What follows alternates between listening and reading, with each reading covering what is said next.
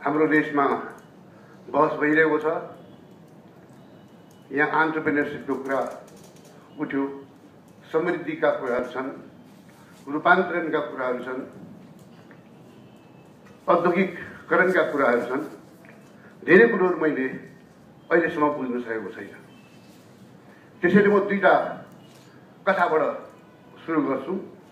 एउटा कथा जातक कथाबाट लिएको छु। बुद्धको पालामा मान्छेहरूले बहस गरे कि भगवानको रूप कस्तो छ। एक अर्काले निर्णय गर्न सकेन। बुद्धिमान बुद्ध कहाँ गए।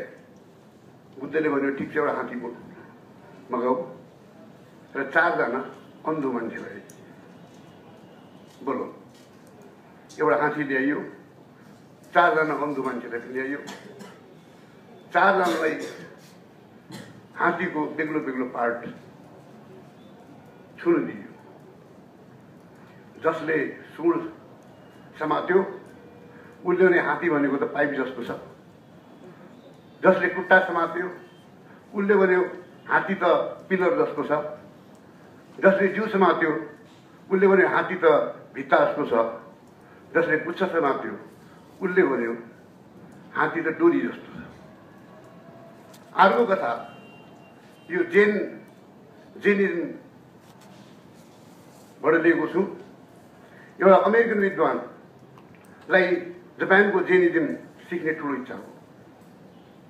ऊ गयो जापान, जेन गुरु कहाँ गयो र आफ्नो बुद्धिमत्ता झार्न थाल्यो। जेन गुरुले आफ्नो शिष्यलाई बोलायो। एक गिलास, एउटा खाली गिलास ल्याऊ, एक जग पानी ल्याऊ। शिष्यले ल्यायो।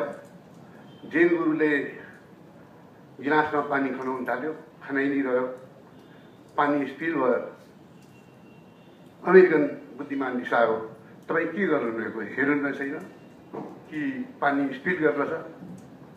जेन गुरुले भन्यो जसको दिमाग विचार, प्रिकन्सेप्सन र आफ्नै परिकल्पनाले भरेको हुन्छ त्यसलाई कसैले केही सिकाउन सक्दैन। मैले दुईटा जुन कथा भने यी कथाहरूको व्याख्या गर्न तपाईहरु स्वतन्त्र हुनुहुन्छ। मेरो नाम मैले भन्नु परेन, अजयजीले भनिसक्नुभयो। मेरो जन्म, मेरो अध्ययनको विषयमा पनि उहाँले भन्नुभयो।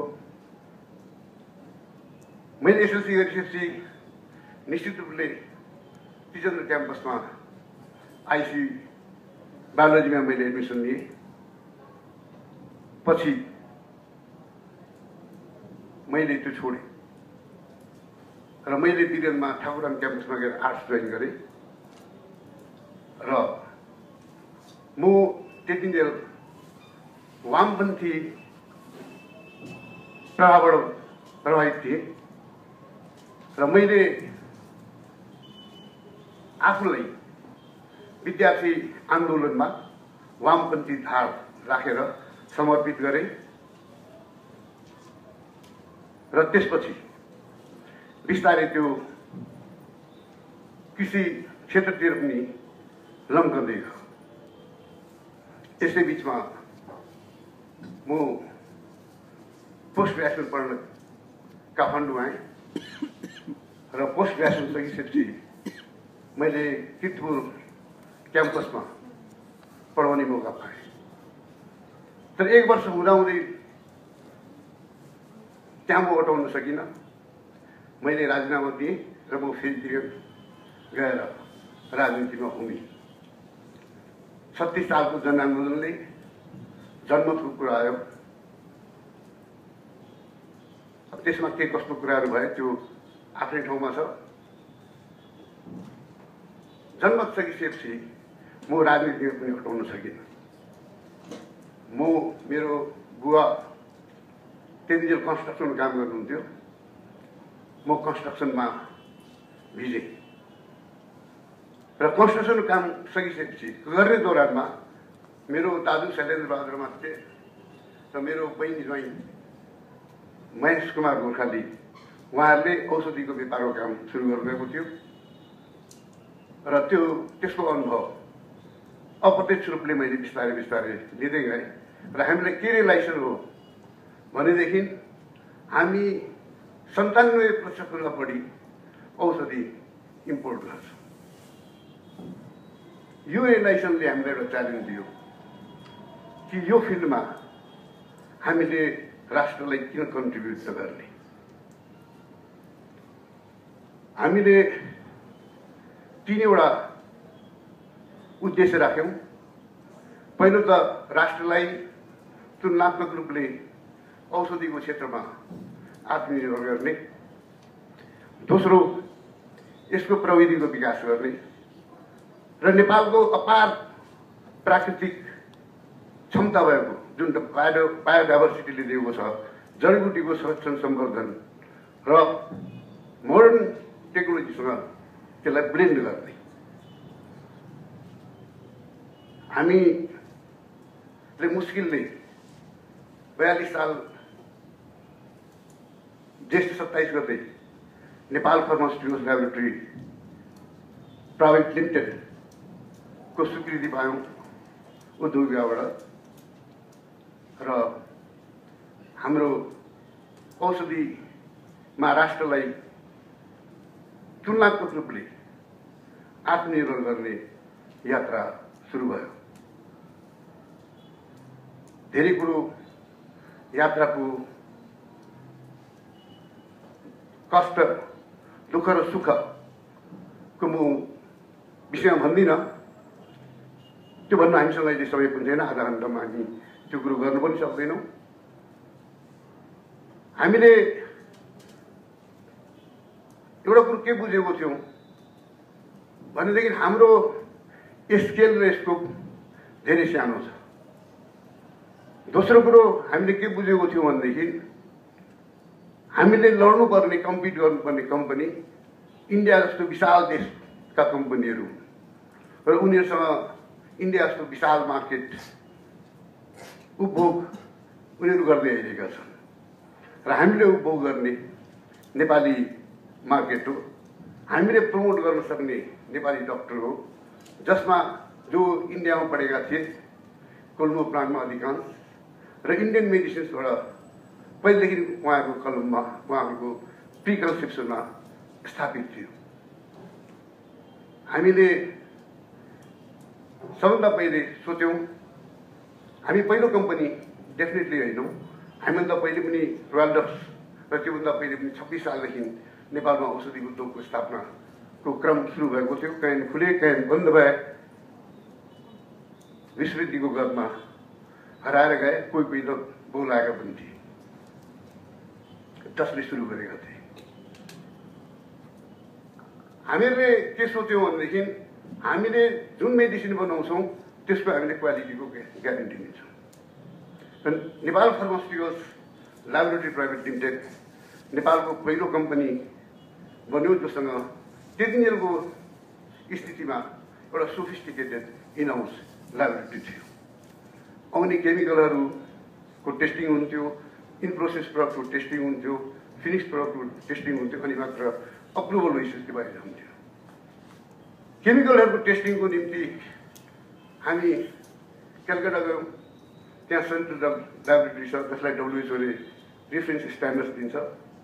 हामी माग्न गयौँ, उसले भने तिमी विदेशी कम्पनी हो, हामी विदेशी कम्पनीलाई दिँदैनौँ, स्वदेशी कम्पनीलाई दिन्छौँ।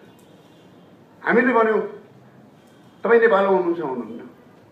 उहाँले भन्नु हामी बराबर जान्छौँ, रोयल्टर्ससँग हाम्रो सम्बन्ध छ, रोयल्टर रिसर्च ल्याबोरेटरीसँग हाम्रो राम्रो सम्बन्ध छ।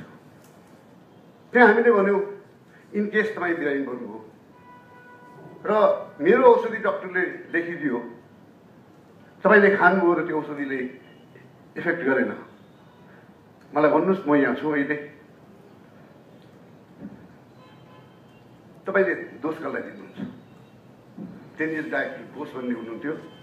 उहाँले तुरन्त आफ्नो स्टाफलाई बोलाउनुभयो र भन्नुभयो कि यो कसैलाई नभन्नु, यो रेफरेन्स स्ट्यान्डर्ड तिमीले ल। हामीले त्यहाँबाट रेफरेन्स स्ट्यान्डर्ड्स पनि लिन थाल्यौँ, कल्चर्सहरू पनि लिन थाल्यौँ पछि गएर WHO को रिकमेन्डेसनमा हामीले दिन थाल्यौँ।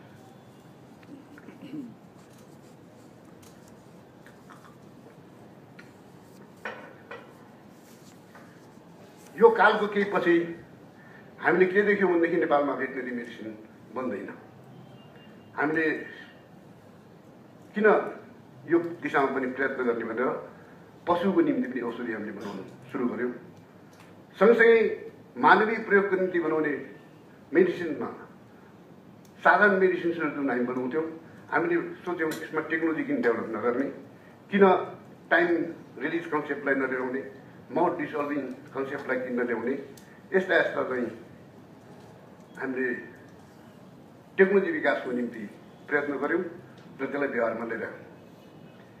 केही कालपछि हामीले के हेऱ्यौँ, हामी त यो यस्ता मेडिसिन बनाउँदैछौँ जुन सामान्य मेडिसिन हो, ब्लड प्रेसरका अथवा cardiovascular medicines, psychotropic medicines, anti diabetic medicines, anti cholesterol medicines, यस्ता मेडिसिन्सहरू नेपाली कम्पनीले बनाउँदैन। अनि हामीले बनाउने निधो गऱ्यौँ। यो निधो गर्दाखेरि फेरि हामीले अर्को पनि कुरो निधो गऱ्यौँ कि हामी नेपाल फार्मास्युटिकल्स ल्याबोरेटरीले चाहिँ बनाउँछ तर मार्केटिङ हामी गर्दैनौँ। नेपाल फार्मास्युटिकल्सले नै मार्केटिङ गर्छ तर ल्यापेनको नामले मार्केटिङ गर्छ।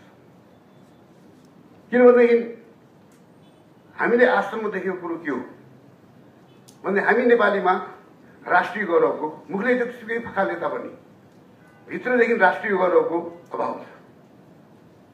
एउटा नेपाली कपडा छ, विदेशी कपडा छ भनेदेखि हामी नेपाली कपडा किन्दैनौँ, विदेशी कपडा किन्छौँ। अहिले पनि डक्टरले प्रिस्क्राइब, यो 29 वर्षपछि पनि डक्टरले प्रिस्क्राइब गरेको हाम्रो मेडिसिन्स वा नेपाली कम्पनीहरूको मेडिसिन सब्रान्ड मान्छेलाई प्रिस्क्राइब गरेको रहेछ भनेदेखि उसले पसलेलाई भन्छ हामीले इन्डियन कम्पनीको औषधि हो। यो पर्सेप्सन कहिले पनि चेन्ज नगर्न सकेकोमा मलाई बहुतै भित्रदेखि दुःख लाग्छ, तर यो अहिले पनि छ। अनि हामीले त्यतिखेर के गर्नुलाई ठिक छ, हामी नेपाल फार्मास्युटिकलको उल्टो रूप के हुन्छ, नेपालको उल्टो रूप के हुन्छ, हामीले ल्यापेन भनेर सोच्यौँ र हामीले ल्यापेनको नाममा कार्डियोभास्कुलर मेडिसिन्सहरू, ब्लड प्रेसरका, हृदय रोग सम्बन्धी औषधिहरू हामीले प्रमोट गर्न सुरु गऱ्यौँ र डक्टरहरूले त्यसलाई एक्सेप्ट गर्यो र आज केही अरू नेपाली कम्पनीहरू पनि यो फिल्डमा आइसक्यो। आज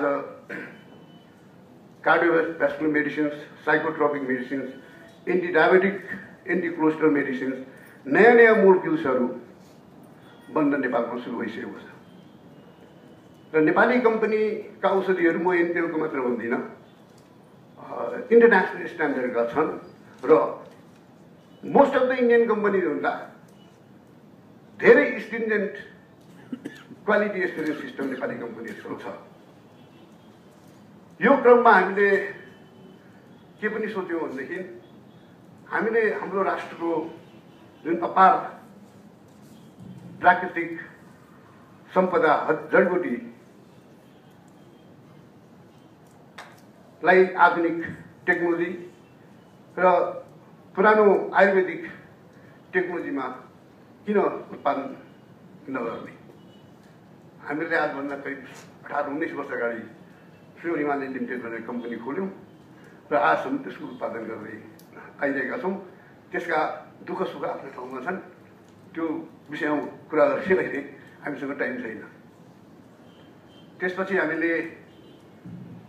हामीलाई के बोध हुँदै आएको थियो र छ पनि कि नेपालमा जति इम्पोर्ट हुन्छ त्यसको क्वालिटी हामीले सोचेको हिसाबले छ कि छैन त्यो हामीलाई थाहा छैन। नेपालमा जति उत्पादन हुन्छन् त्यसको गुणस्तर ठिक छ कि छैन त्यो हामीलाई थाहा छैन। नेपालले विदेशमा आफ्नो उत्पादनहरू एक्सपोर्ट गर्ने हो भनेदेखि, किनभने विभिन्न देशका आफ्नो आफ्नो स्ट्यान्डर्ड छन्, त्यो स्ट्यान्डर्ड मिट गर्नलाई के गर्नुपर्छ त्यो जानकारी दिने हामीसँग संस्था छैन। अनि हामीले सोच्यौँ हामी त्यस्तो संस्था किन विकास नगर्ने, किन फ्युचरको जुन